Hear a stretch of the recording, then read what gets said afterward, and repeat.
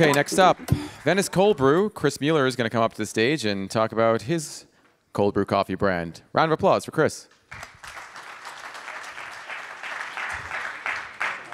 right, once again. Hello and thank you. My name is Chris Mueller. I am the founder and CEO at Venice Cold Brew. What I'd like to do is take my presentation from yesterday and just express the points a little bit fuller. My goal with Venice Cold Brew was to start a company that would allow me to play a strong role in my community. Currently, Los Angeles is experiencing a bit of a renaissance, both culturally and technologically, and I wanted to be a part of that.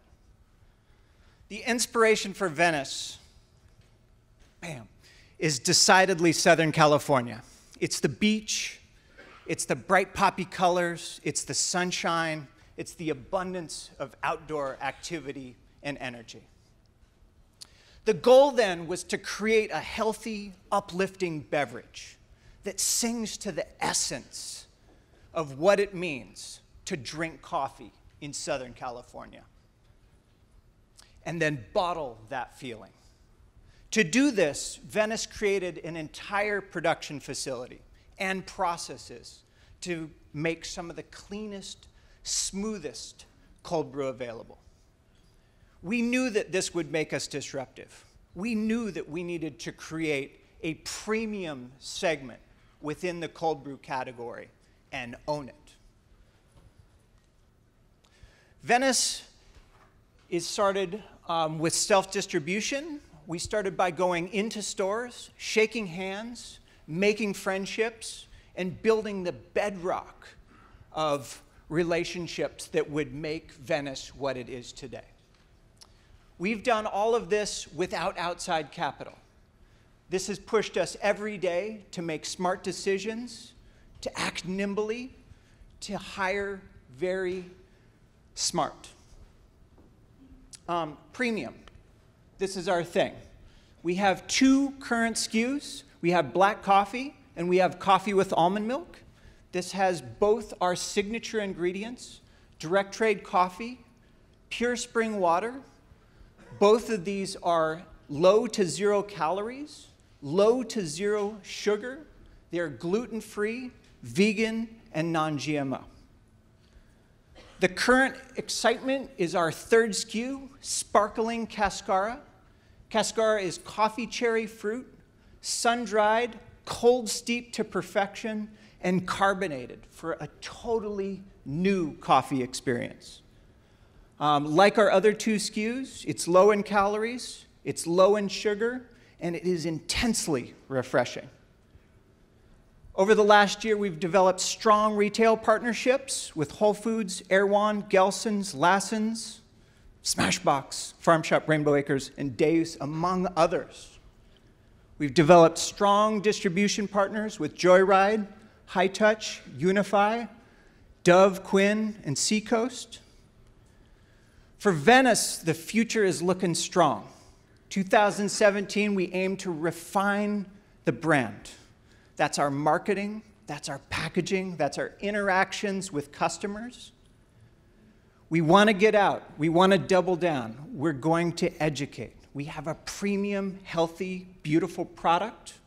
We know that all cold brews are not created equal, and the customer needs to know that, and we need to treat them to a delightful experience. We need to attract investment. We know we need smart minds, we need boots on the ground, and we need people that are going to help us grow. 2017, the plan is to expand. Q1, we're going north. Q3, we're going east. And we want to help bring the Venice vibe and a premium, healthy, refreshing cold brew to all. Thank you.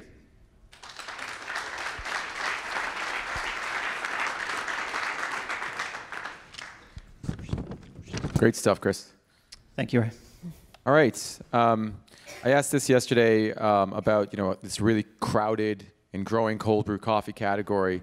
Nicole, does Venice have what it takes to stand out? I think they do. I mean, I think that the branding it feels very craft, and handmade. And I do think, there's going to be some large national players and some strong regional players. And I think you have an ability to play in the latter. And I wouldn't go, when you mentioned going north and east within Q1 and Q3, I would just be careful to not go too broad too fast to really build up that name recognition here, which you're doing. And it sounds like you're doing it through multiple channels by using distributors where you're getting on-premise too, to really help build the brand with really places that are influencer locations here in Los Angeles. So I would really, really focus on that. But I think the product tastes great. I do like the packaging. I might stay consistent with that blue theme. I think it ties in the beach a little bit. Okay. And the Cascara is great. Really interesting. I wonder if you could you. make it taste a touch more coffee Okay. to really bring that coffee taste out. I think it finishes with the fruit and starts to taste more like a soda, and maybe try to make it taste a touch more of the coffee. Okay, absolutely. Kim, what do you think of Venice's branding and marketing strategy as outlined by Chris? Yeah, I think it's almost the exact opposite of what we just saw with Immortal, right? I think really clean, simple. I guess what I'm looking for in terms of the why Venice versus other cold brews currently in the category. As we mentioned, it's a very, highly competitive category, and so I think you mentioned the word premium a number of times, and so we just want a little bit more of the story of the why. Why would I choose this versus some of the others? I would echo Nicole's point on the Cascara. There's something really interesting there. I'd never tasted it before, and it has that impact for sure, but wasn't getting as much as the coffee notes. Getting some more of the cherry on the back end of it, but it's a very interesting, complex kind of flavor profile. Thank you. Yeah. Yeah, following up on the Cascara, I don't think you tried it yesterday, John. You tried it today. What do you think? I like it, but I think it might be a hard sell just because it's so different. On the one hand, you've got, two products that are like pretty damn easy to understand, needs no explanation, really. I think it's great. There's almost no words on the front of the bottle. Cascara, I'm not even sure if I'm pronouncing it right, but I think that is probably going to be a challenge. So I'm not sure that that's the best strategy versus even, carbonating coffee or making another flavor or something like that. Just honest feedback on it. So Thank you. Ken? I think that's a great point, and there's a potential disconnect here because of the sour note at the end or the carbonation, which is causing that sour note. And without having two SKUs there, you wouldn't know what the real consumer feedback would be. So I would maybe either do two SKUs. You've got one still, one carbonated. Got it. Greg, what do you think about that Southern California vibe as the point of differentiation? Well, I love that. There are two things, I guess. One is I didn't know Southern California, particularly Venice, was known for coffee. So that, I think, needs to be clarified. And then I keep thinking, people that are beyond Venice, so people in the middle of the country or in the eastern part, south part of the country, how do they not know that's not Venice, Italy? So I think your base coffee is amazing, by the way. It really is phenomenal. It's artwork. I wish you paid up more about the, what are you doing with the brew, the type of water, things like that. That bit of the story about how you're making it, just to give you more credibility that Venice actually is a place that can generate this fantastic coffee experience. And then on the brand design, I don't know, it doesn't scream Venice to me, California.